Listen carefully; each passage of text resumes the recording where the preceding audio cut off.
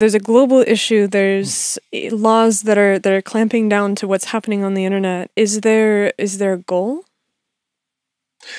A goal of what, of all the censorship? Yeah. Yeah. So I wrote about this recently. So my view of it is that so Public is the name of our publication, and it was named after this book, Revolt of the Public, by Martin Gurry, who ironically is a former CIA analyst himself. But he wrote this book, which is a brilliant book, about how, so in the 20th century, you had sort of if you've read Noam Chomsky's book, Manufacturing Consent, or watched the documentary, that's sort of like the old model for government control of the public discourse, was through sort of leaning on well-placed editors and reporters, and having sort of an integrated state media apparatus at the elite level, and by having that sort of structure of power, the government was able to keep within reasonable reins what was published by the media, by the corporate media. That was back when the corporate media had essentially kind of a monopolistic control over the social discourse. If ABC, NBC, CBS, the New York Times, Washington Post, LA Times, etc., we're all on the same page on an issue, we're not kind of dissenting too far from the party line, that would essentially shape the public discourse. That was totally disrupted with the rise of social media, both because social media disrupted the business model of the corporate media by collapsing its advertisement-based revenue business model, which contracted all of those legacy media outlets into sort of shadows of their former selves, but also because it created kind of a lateral integration of news consumers so they could communicate with each other and essentially arrive at their own opinions from the bottom up rather than from the top down. And that created 20 years of what the kind of political establishment experienced as an ongoing crisis in political authority. In a very real, meaningful way, politicians do not have as much power as they used to have. To a large extent, they are kind of followers of the crowd on online, sort of online movements. They kind of follow them and then champion them in Congress. They become kind of influencers themselves rather than actual like brokers of real power. And we have like absolute, seemingly a permanent logjam in Congress. So meaningful legislation doesn't even get passed, or gets passed maybe once every, 5 years. There's a real meaningful bill that's turned into law.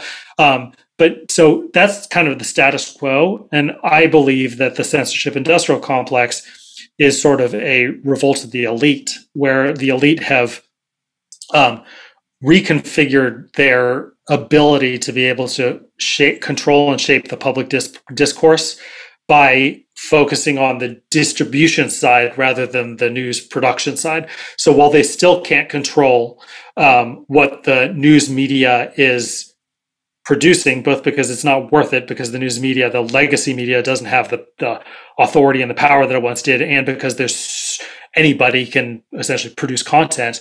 What they can control is your visibility into it. So they've erected new gatekeepers in the form of these tech executives to replace the old gatekeepers who were, your editors and reporters at the New York Times and producers at the major TV news outlets. So I think that they're erecting that kind of this new apparatus of power to be able to shape and control the public discourse. That's the end goal. Is there a way back from that?